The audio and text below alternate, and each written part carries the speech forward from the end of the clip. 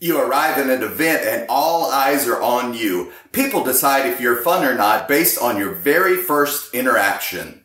The person who booked you is looking on nervously, hoping you'll be fun and funny, hoping you're going to make them look good for hiring you. They want you to be funny now.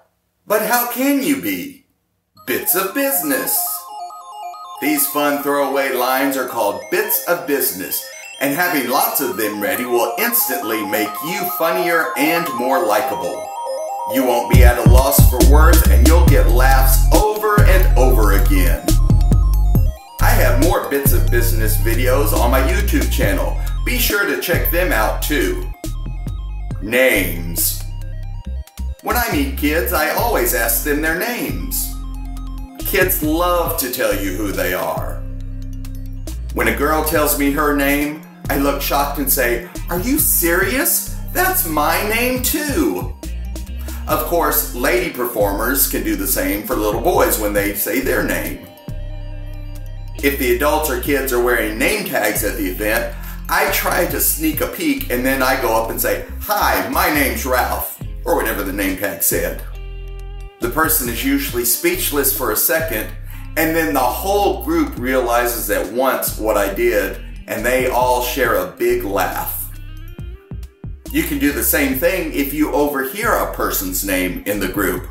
And sometimes you can do it if you know the birthday child's name before the party. Where do you work?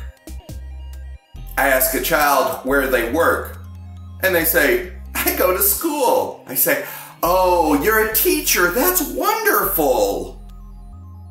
Sometimes the kid will say something like, "I don't have a job," or "I'm just a kid." Then I ask, "Well, where'd you go all week?" Then when they say, "I went to school," I can use the line. Kids almost always correct you with some form of, "I'm not a teacher, I'm a kid," or "I'm a student." And I say, "Oh, what grade are you in?"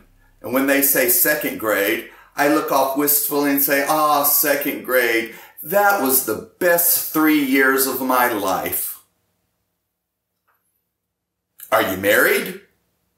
I ask kids, "Are you married?"